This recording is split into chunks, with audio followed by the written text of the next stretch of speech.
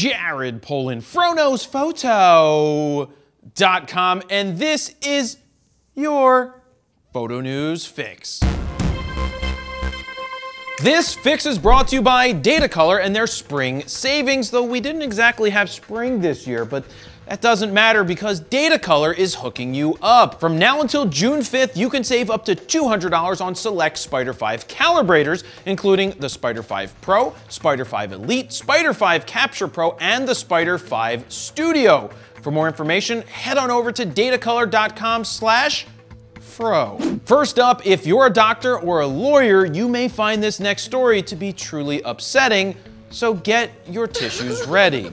But if you're neither of those two, don't worry. Be happy. Leica's discontinued the M7, that's right. Wait, what the f***'s an M7? For those who don't know, the Leica M7 replaced the Leica M6 back in 2002 and was 17 years in the making. Seriously, they were planning that camera for 17 years. This film camera brought some truly revolutionary features such as auto exposure in aperture priority mode, meaning you set the f-stop on the lens and get this, the camera sets the shutter speed. Yeah, that's amazing. Oh yeah, and they also did this. This camera also introduced the ability to automatically set your ISO based on the DX code on the film canister. Wow, something that every Pentax has been doing for a long time. Go Pentax! If you missed the boat, you may still be able to purchase the M7 starter set in black at B&H for only $59.95. What a deal. More sad news for film cameras today.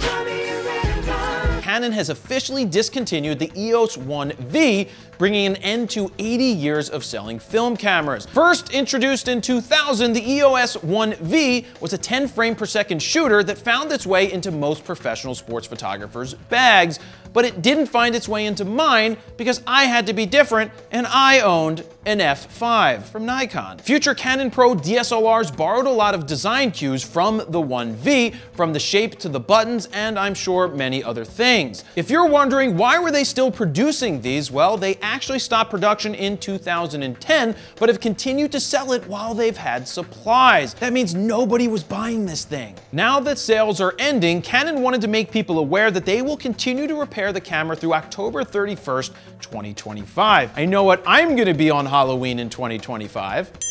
However, after October 31st of 2020, repairs may be refused if parts are no longer available. Now, the moral of the story here is if you have a Canon EOS 1V, it's probably time to retire it, or find a hipster to give it to. Do you want to be a bokeh master? Well, the only way you can truly be a bokeh master is to buy the Sigma 105 f1.4 art lens. You will not be a master until you own that lens. Brought to you by not Sigma. Up until this point, we didn't know how much it would cost, but we do now. The lens will set you back only $1,600. Now I say only because the Nikon version costs you $2,200. While I wait for my review unit from Sigma, I will say I'm not sure I'm going to want to carry this lens around. For starters, it has a lens collar, which means Sigma is suggesting you may need or want to use a monopod or tripod, or they think you're scrawny and don't have muscles to carry a lens.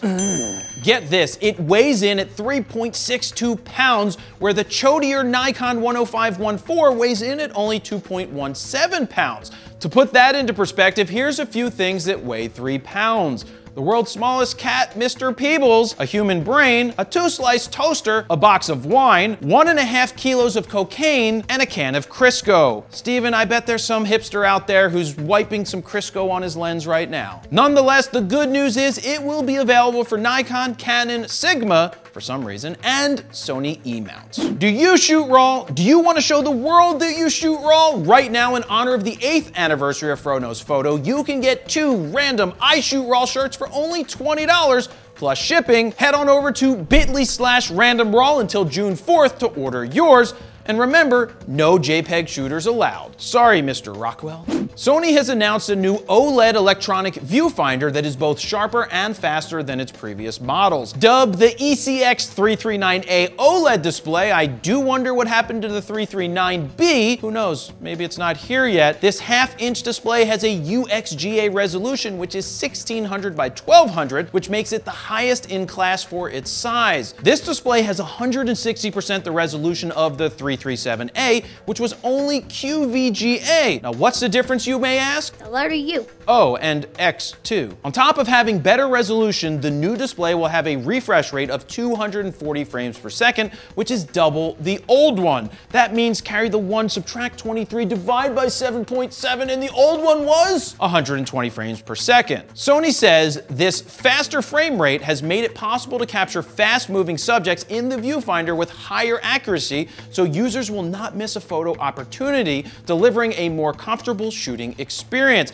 Now, you know what's funny? Do you know how much resolution an optical viewfinder actually has? Infinity and beyond! If you'd like to buy one of these for yourself come November, you can for $460 plus tax, or you can do what I'm gonna do. Wait for the future Nikon mirrorless camera to come out because it's going to use Sony's technology for a viewfinder. And there you have it. That's your photo news fix this time around. To check out the last fix, go ahead and click on the screen right here. Don't forget to like, comment, share, and subscribe.